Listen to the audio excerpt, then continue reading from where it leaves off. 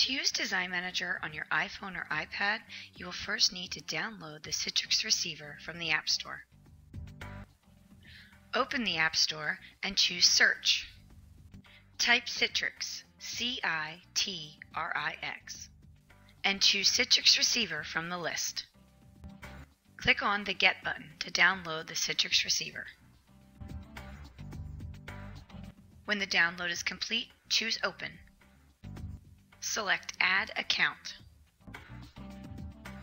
Enter the following address: https://cloud.designmanager.com.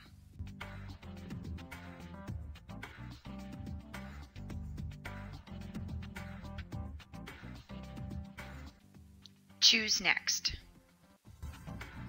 Enter the username and password that is provided to you by Design Manager. Reminder, the password is case sensitive. In the domain field, enter the following: internal.skyboxonline.com.